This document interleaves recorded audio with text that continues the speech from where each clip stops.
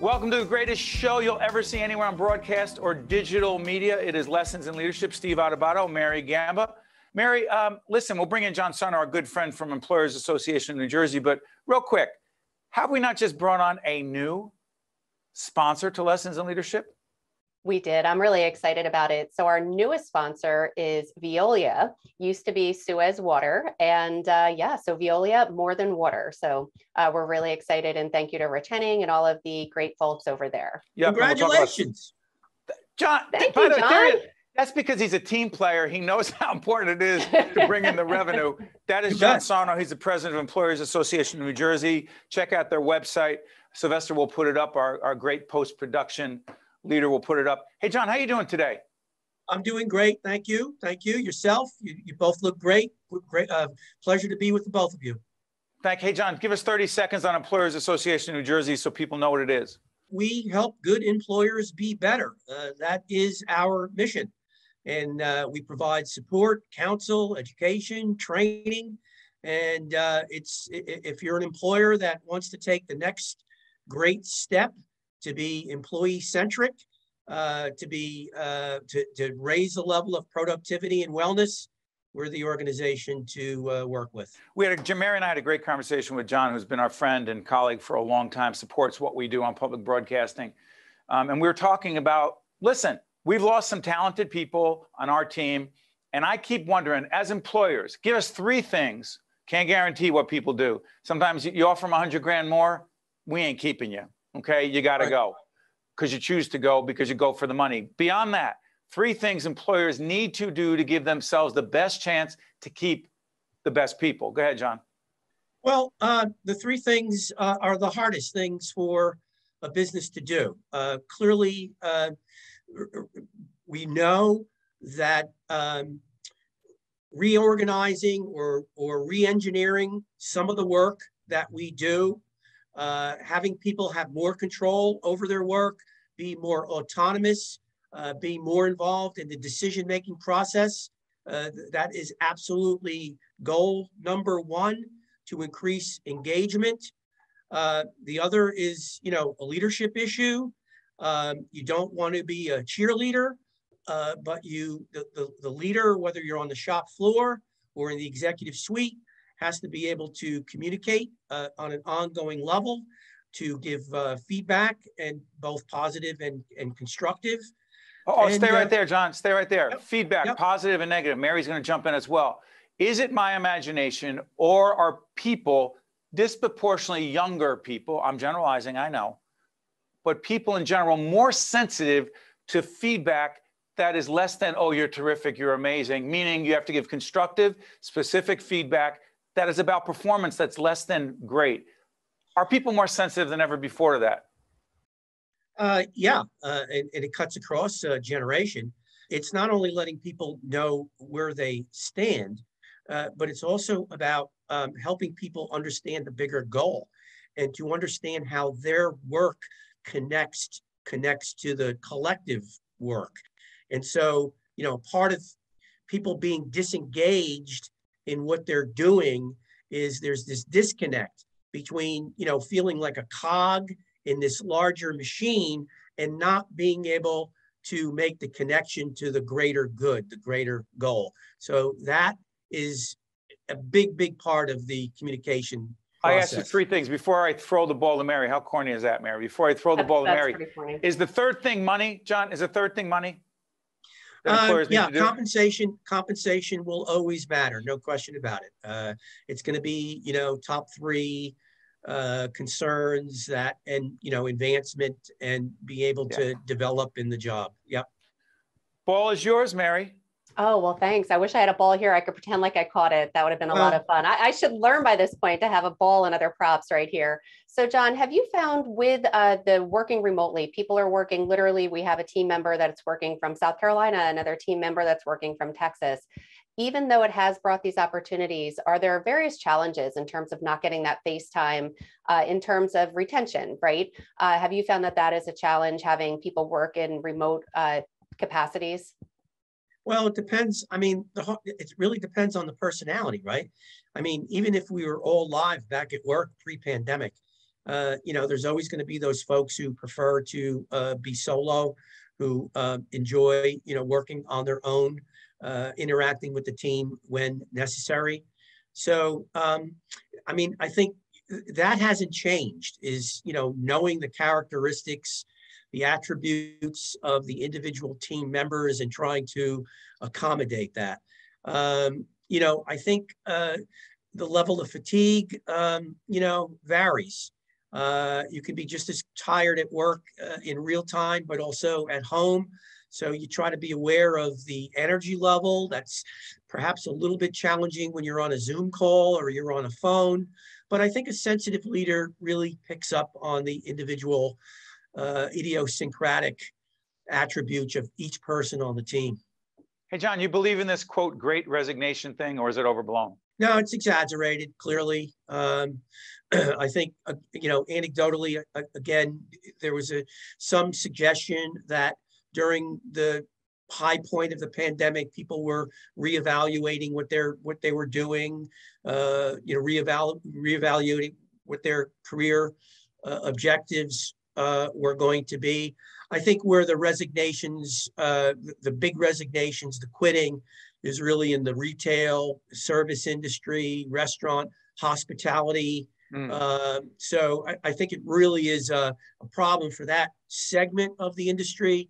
But the great resignation, I think, has been, overblown. Yeah. Last question, Mary, before we let John out of here. And by the way, we'll put up the Employers Association of New Jersey website again. Members, before Mary jumps back in, how many members? Who are they, John? Well, we're about 1,000 members. It's employers in New Jersey, a tremendous cross section, not necessarily businesses. I've said this before. Nonprofits as well. A lot of nonprofits. Mary, actually, did we pay our dues? Did we? I've never asked you for a membership, Steve. You know what? I should ask what it costs, but I won't do that on the air. We'll talk offline about that. EANJ.org. You can fill out an application. Mary, we're never one. We're not the people who say one thing and do another. By the end of the day, Mary Gamba, who does 18 things in a day plus, will go on my website, and I'm embarrassed that we didn't do that. Okay, last question, Mary. I will say that Mary is our quintessential perfect internal customer. So if you do want to be, wait a minute. If you do want to be a member, we're going to be supporting Mary in her role. Why hold on. It's called Steve Adubato's Lessons in Leadership with Mary Gamba. And now she's the greatest thing since ice cream. You can call me anytime. I love it.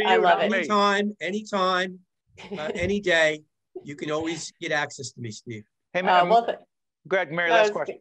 Yeah, no, thank you, John. And one of the things, Steve and I have worked for 21 years together, and a lot of who I am today is because of Steve and leadership development. Talk about the importance of that. We have a lot of young people coming out of college. What tips and tools do you have in terms of what they need to be trained on in terms of their own leadership, and what skills do they need to be successful in the workforce? Well, it's a great question. So I just finished up teaching a leadership class, and I'll real briefly, the first thing is presence, right? We want this next generation of leaders to not only learn from us, because we're going to be the role models and continue to be their role models, but we also want to spend some time on their presence, what they sound like, what they look like, how they come across, how they interact with their team members. We want to ensure that they have a strong sense of self, not necessarily being egocentric, egotistical, but have a very strong sense of who they are, where they want to go. So I think the imperative, really, the great imperative for our generation is to ensure that we're nurturing the next generation of leaders. So I think if they know who they are, with our guidance, they're going to do just fine. On that note, I want to say this. For 21 years, Mary Gamba has led, and I joke because I've run out of superlatives to describe Mary Gamba, but she has run our not-for-profit Stand and Deliver leadership development program for inner city youth, 400 to 500 young people every year in which we teach them, as John Sarno said, presence, executive presence, presentation skills, how to carry themselves, look people in the eye, shake their hand. I'm not talking about texting. I'm talking about communicating and being direct and clear and standing on your own 2 feet. Mary has run that program for 21 years with a great team of people. Go ahead, John, last word. I've been with my staff 20 plus years, Mary, and you know, and Steve knows, it's all about trust. And, you know, that occurs over time, but there is this telepathy, right? When you're together that long, that there's a tremendous amount of trust and a very high level of integrity in the work. There's a lot of telepathy. Mary's, I don't know where, Mary's somewhere in Central Jersey. I'm in North Jersey. John, are you at corporate? Whatever corporate I means. am in Essex County, always in Essex County. I love, yeah, me too. I don't leave the county. So Steve Adubato, Mary Gamba, John Sarno, this is Lessons in Leadership. John, cannot thank you enough. Always a pleasure. Have a great day, both of you. Thanks, my friends. We'll be, my friends, plural. That includes everyone out there on News 12 Plus and all the other platforms watching us. We'll be right back after this. This edition of Lessons in Leadership is made possible by the Buccino Leadership Institute at Seton Hall University, Prager Metis, Valley Bank, the International Union of Operating Engineers, Local 825, the North Ward Center, the New Jersey Sharing Network, Delta Dental of New Jersey, Kessler Foundation, Veolia, Resourcing the World, and Seton Hall University, showing the world what great minds can do since 1856. This is Mary Gamba. If you want more leadership tips and tools, log on to stand-deliver.com. That's stand-deliver.com. Welcome back to Lessons in Leadership. Steve Adubato, Mary Gamba. Well, I'll get that out. I'm a professional broadcaster. You may not have realized that. We'll bring in our good friend Mike Spendley in a minute. Mary, please do this. Let everyone know who our sponsors are, because we bring in the revenue to pay for this show. Well, I know, right? I mean, that's the hardest thing that we have to do is raise the money. So I'm very thankful that you give me this opportunity to do it. And I am going to pull out my notes to make sure that I don't miss anybody. So we have Veolia, who is our newest sponsor. So thank you to Rich Henning and the team there. Prager Metis, Valley Bank, the New Jersey Sharing Network, International Union of Operating Engineers, Local 825, Seton Hall University and the Buccino Leadership Institute, the North Ward Center, Kessler Foundation, and Delta Dental of New Jersey. So thank you all so much for your support. Got to bring in the money. And speaking about people who understand business, Mike Spendley is a longtime friend. He's the director of play and the start at Forest Hill, the great Forest Hill Field Club, where I've been a member. Don't ask me how and why they allowed me in many years ago. And also the owner of Mike Spendley Voiceovers. Good to see you, my friend. Thank you for having me, Steve. Hi, Mary. Hello, Mike. Hey, Mike, let everyone know Forest Hill Field Club is a more than a club for people who play golf. It's a lot more than that. It was founded, let me get this right, Mike, is it 1896? 1896, the original golf course was founded in downtown Newark, okay? The site that we are presently at, construction began in 1925 and it opened as a Forest Hill Field Club as you know it now in 1929. Now, we're going to be showing some video in just a minute, and to let everyone know in all seriousness, Mike, and we'll talk about the voiceover business in a minute. You can check out Mike's great voice on our website, stand-deliver.com. He introduces our leadership library. Just check that out. But right now, Mike, describe what it means to do what you do, how you do it in terms of managing people, time, personalities, schedules, while there's a massive renovation going on at Forest Hill Field Club. Go ahead, Mike. I mean, it's obviously a busier place than it normally is, but once we got past COVID a couple of years ago, the golf business took off. So we were, used to being really, really busy. There's some challenges now with trucks going by. I tell most of our members, you have to keep your head down when you play, but keep your head up now until we finish construction, because there's a lot of stuff that's going on. But it's not actually that much more difficult than normal days, Steve. It's just taking 1 hour at a time and trying to keep people organized and to the T on time so we can keep this thing flowing. And you can also check out Jason Fiore, who is the head pro at Forest Hill. He was on Lessons in Leadership a while back, did a great interview. And the owner of the club, Rob, decided to make Forest Hill even better than it was. And this is not to say just great things about the club, because it was great before, but the renovation that we're going to be about to show some video of, It changes the course, makes it more interesting and challenging. I believe the great Tom Kite was involved, the great golfer Tom Kite was involved in the redesign. Why innovate? Why change, Mike, when you already have a good thing? Well, many good things last through time, but sometimes we need to put a new coat of paint on it and possibly a new look. And Ron Marziato has taken that and then some.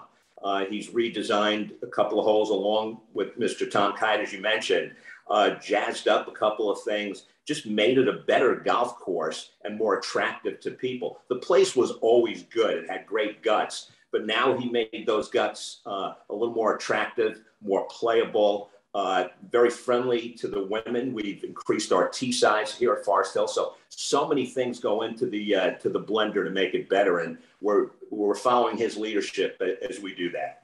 Real quick, Mike, before Mary jumps in, because we're obsessed about the status quo never being an option, even when you're at the top of your game. And by the way, background, Mary's going to ask, why am I bringing up a tiny little NBA basketball?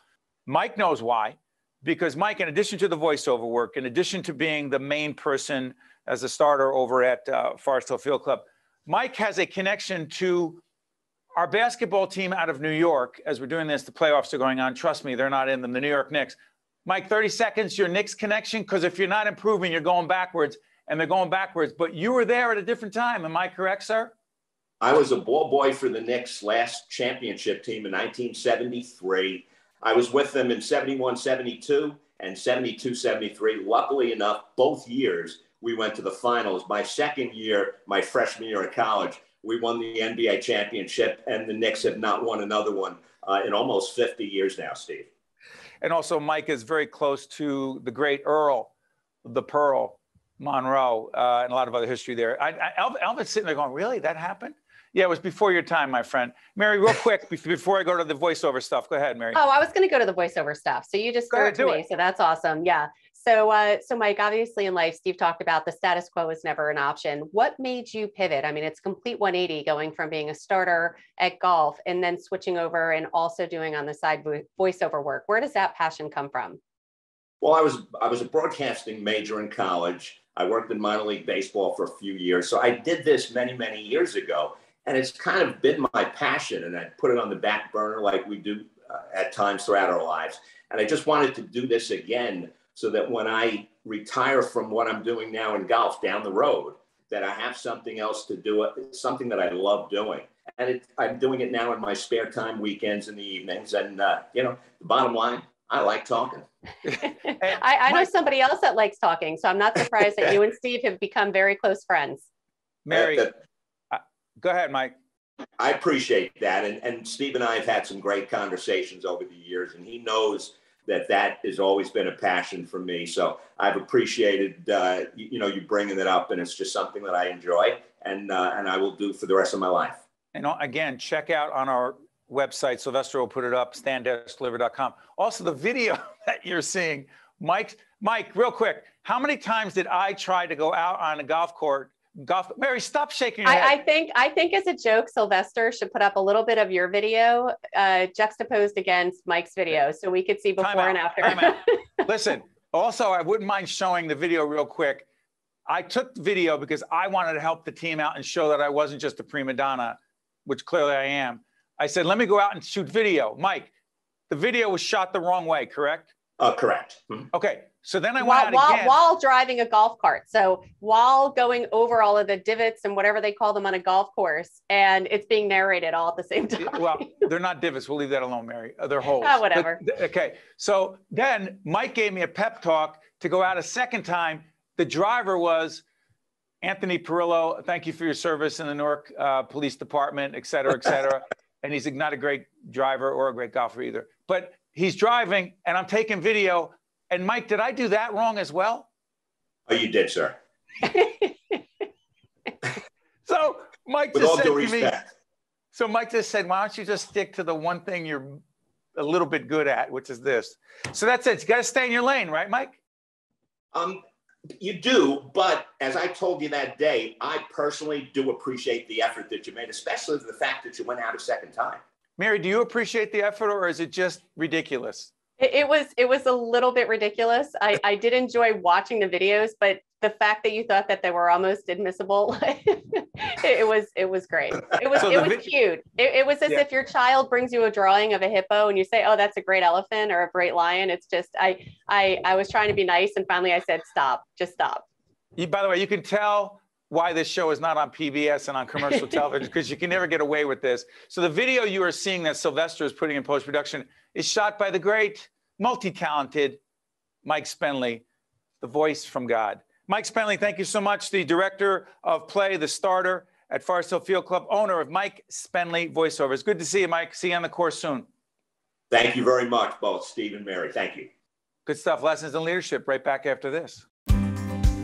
This edition of Lessons in Leadership is made possible by the Buccino Leadership Institute at Seton Hall University, Prager Metis, Valley Bank, the International Union of Operating Engineers, Local 825, the North Ward Center, the New Jersey Sharing Network, Delta Dental of New Jersey, Kessler Foundation, Veolia, Resourcing the World, and Seton Hall University, showing the world what great minds can do since 1856.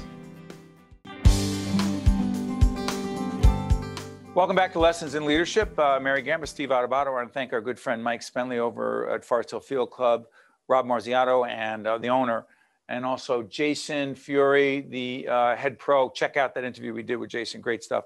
So, Mary, listen, does Joey play golf? Does your son play golf? Oh, yeah. No, Joey and Will and my husband all play golf, and I am a really good golf cart driver. I am pride myself in that. And the thing that was said, in all seriousness, the video is very bad that I shot, but here's the thing I keep thinking. I was trying to show, this is a leadership show. I was actually trying to show that I could get in there with my hands and do something that was valuable for the production other than being, this, whatever this is. And I did it twice and I failed. Mm-hmm. The video's not usable. And why are you smiling?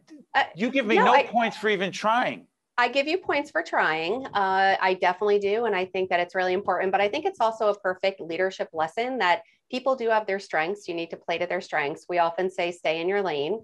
And we all have our things that we're good at, and we have things that maybe we're not so good at. So I'm sorry, Mary, for interrupting, but we also challenge that, because I'll also tell people, get out of your lane, get comfortable being uncomfortable. We're going to push you outside of, Mary, your lane was not to be a broadcaster. Your lane was not to be a public communicator. Your lane, you told me, was to be behind the scenes. I get nervous, I get red, whatever. Now you're who you are. So the question is, what's this deal with the lane? If you got out of it, why can't I just go back and decide I want to take more video? I think you can. Not usable. No. In that situation, though, that's a perfect case in point for then if you really want to do this and we could experiment. I heard you say you're going there on Sunday. It's taking feedback and really listening to what that feedback is. And it's a perfect lesson, because say if you did, let's just say hypothetically, you really wanted to learn how to do it. That would mean then you need to truly listen to the direction that's being given. Case in point, I had said, listen, if you're going to take more video, don't do it while driving the car. Just stand in one spot, turn it sideways. Do it this way, not this way. And not while driving. Not while driving. And, I get the video back and it was still up, which was funny. And you were still driving the cart. So it's not about a golf cart, but it's about literally being open-minded. And I love that, because it did then cause Mike to go out, get some really great video that hopefully is going to make that interview come to life. And again, Sylvester on the back end, while Elvin is directing and Scarlett is behind the scenes here doing a great camera work, and April's doing makeup, and Sylvester's on the back end doing what he's doing. Amy on the back end as well, doing our closed caption. Yep. Hey, Mary, real quick, I want to do this. The thing with John Sarno previously, I saw someone say one time, this is important. We talk about retention of your best people. It's been said more than once, but I saw this recently, that employees do not leave jobs, they leave their boss. Do you believe that? I don't believe that it's all or nothing. I think that there's a variety of factors that come into someone's decision to leave, but more importantly, someone's decision to stay with an organization. So I believe that maybe 25% of it, maybe up to 50% is the leader, depending upon the size of the organization. We have a very small organization. So I think it is different in that case, where I think it would probably be closer to 50% would have to do with the boss, but 25% is the boss, 25% the people that you work with, 25% the work that you are doing, and then 25% just other factors. Everything from, does the commute make sense for me? Do the hours make sense for me? Do I find this fulfilling what I'm doing? So all of those factors do go into it, but I don't think it's just it's too easy to just say that it's the boss. Here's the thing. I know we've talked about this before on Lessons in Leadership, but, and Mary and I have been working on a book for the last year and a half. The working title is Lessons in Leadership 2.0, what about the I think we're going to abbreviate it, just the tough stuff. Yeah, well, the tough stuff, and one of the tough stuff chapters that I've not written yet, because I don't know why it's so hard for me to write about this. P.S. There's a chapter, quoting the great Ken Blanchard, Refire, Don't Retire, which is a chapter that talks about why I don't plan to retire anytime soon. And Mary's retiring in about a week.